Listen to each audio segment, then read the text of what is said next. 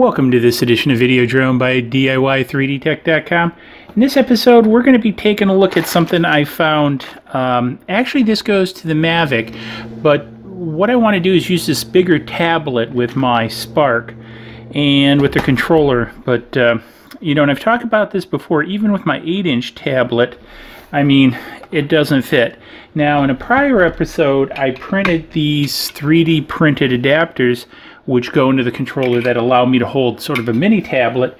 But what happens if you want to do a mega tablet? Well, I ran across this, and I think this was like 20 bucks for the Mavic, and it says it also fits the Spark. Now, it comes with a couple different things that I like, so let's do a little bit of unpackaging here and take a look at what it comes with in the package. So you have two clamps, you have an OTG or USB on-the-go cable, which is cool, and we'll talk about that in a minute. And this is only the OSG part. You still need the USB-A to micro USB for this. We'll talk about that. And a lanyard clip to go around your neck. So let's see how this all fits together. So let's take these clips out, and these are a little bit more beefy. They still appear to be plastic. I didn't know if they were plastic or some sort of metal. They are plastic, and I'm assuming they fit into the controller. I don't know, something. There are no, well, are there instructions with this? Everybody complains that I should read the instructions, but you know, do you guys see any instructions with this? You know, half this stuff doesn't come with instructions. I just get a little perturbed with the people that say, have you read the instructions? Now, after a little figuring, I finally rationalized how these went together.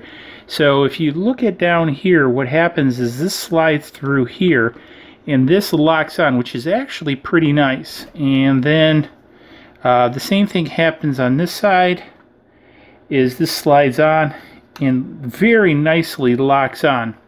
Now, so that's pretty cool. And I like, again, how you can rest your hands inside like this to operate it, and so you can see how it works. Now, one of the other things that I did discover with this too is it will not work with this Android tablet I have. The Android tablet is too thick to slide in here. Now, I've got an older iPad 3, and even that is too thick. Even the iPad 3 is too thick. So this is only going to accept probably an iPad Air or something about that thickness, unfortunately. I'll have to take a look, because the other piece is the lanyard cable. Because again, what happens is this comes out, and this is the part that I really liked, because with the tablet I can also use a lanyard, because when you start getting to the larger tablet, it starts getting pretty heavy. Let me see here.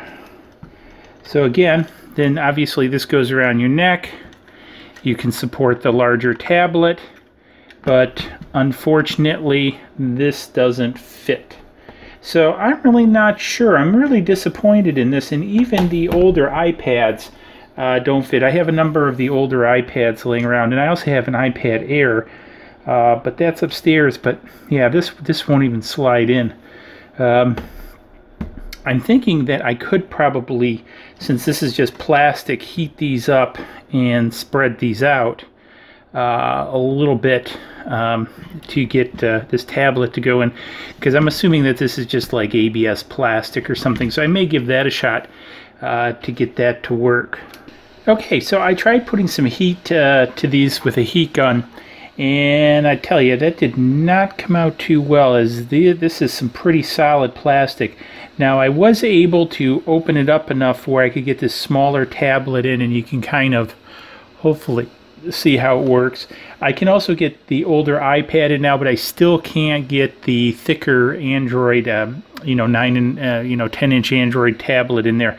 So that's a little bit disappointing. I do have the OTG working, and one of the pieces that if you're having problems with the OTG, what you have to do is start the application, then plug it in, and Android will ask which app do you want to use with it, and then you select the DJI Go 4 app, because I was having a lot of problems doing that until I did that, and now it works fine.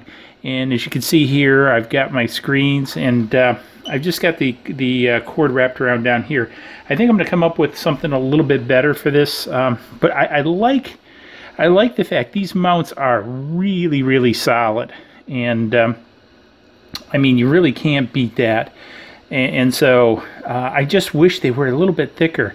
I don't know if I can maybe machine them out, but if you have an iPad Air, if you're using this with like an iPad Air, which I think is about the only iPad Air and on up is about the only thing that'll run the DJI Go 4 app, then I think you'll be okay. Well, I know you'll be okay because it'll fit that. But if you're running an Android tablet or something any thicker than, really much more thicker than an Air, this probably isn't going to work. I'll have the links for this down below. Also, I'll have, there's probably a card coming up. I've set up a Spark accessory page out on videodrone.diy3dtech.com. So if you're interested, you know, just hit the card. As I find new and interesting things for the Spark, I put it out there. So anyways, hopefully you found this interesting, and maybe I saved you some grief. If you got an Android tablet, I wouldn't get this. If you have an Apple tablet, I would highly recommend this. This is really solidly built. And I mean, I put 500 degrees of heat on there, and I could barely bend these. This plastic is like metal. And the way it also grips onto the controller is phenomenal. So, you know, kudos on the design. Just wish these were adaptable. And I like the lanyard concept too, because this even with the smaller tablet will get a little bit heavy. So if you found this interesting, maybe I saved you a few coins or turned you on to something new, hey, hit that subscribe button. Check me out in the comments below. Let me know what you had for lunch, and we'll see you in the next video. Cheers.